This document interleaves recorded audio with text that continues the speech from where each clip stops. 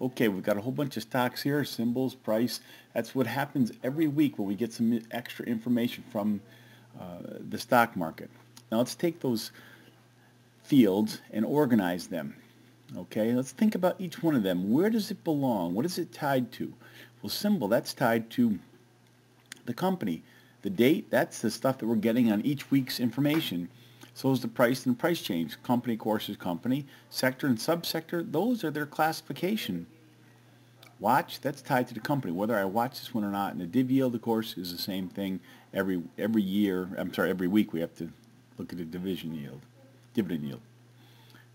Okay. So we organize these, and then we add an ID field to each one of them. We have 3 tables. And see how they're linked?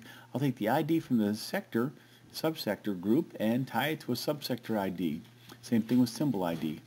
Although I could change that. I don't really need to do symbol ID. I could just use symbol if I felt like it. So there's a little variation in what your correct answer should have looked like. Let's see what it really did look like. Okay, we got problems with fields that are tied together that don't belong to, no table names, no ID fields. Typical problems. Here we see 2 tables, but what's wrong with that? Well, company ID be the same as the price ID. You can't link them together. Next, why would you watch price ID? I don't see how those are tied together. And ID, of course, belongs to company ID. Moving on, none of these fields belong together. Company, sector ID, price, and the date. Here's another one, company ID to company ID. But if you know the subsector, then you know the sector. Isn't that right? So sector is dependent on the subsector. I don't know why we have these 3 separate tables here.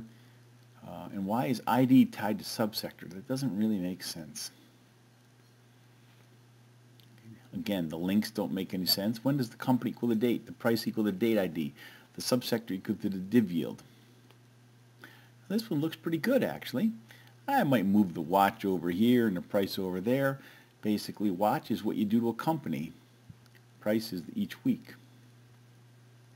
This one's also not too bad. Just got to move a couple little things and we're in good shape.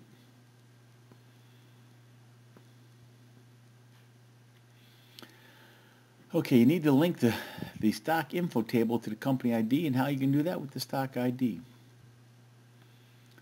All right. Company symbol belongs over there with the watch. The div yield, never mind, it's misspelled, belongs over there with stock info.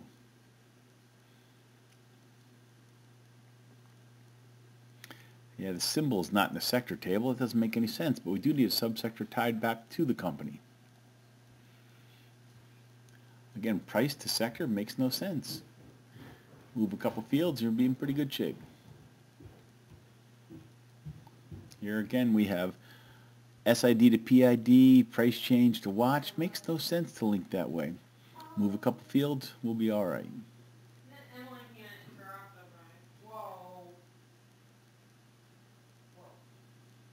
I don't know what to tell you here.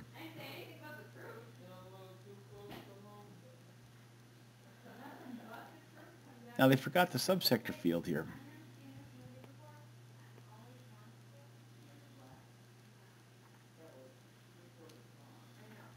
Again, company to price makes no sense. Price change to div yield makes no sense. Get these organized.